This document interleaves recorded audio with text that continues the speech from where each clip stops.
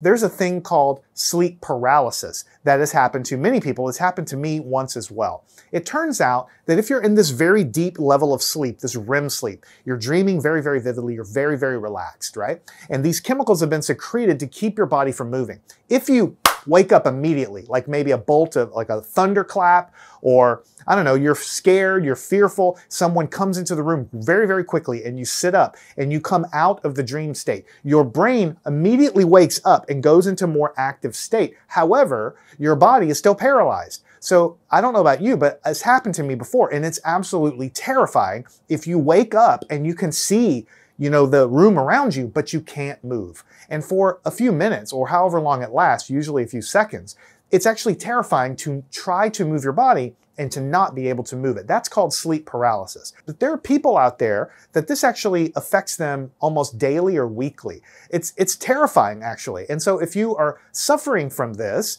then clinical research to figure out exactly how our bodies are paralyzed and what chemicals do it to develop medicines to kind of prevent or mitigate sleep paralysis can be absolutely life-changing for those that are afflicted with it. Learn anything at mathandscience.com.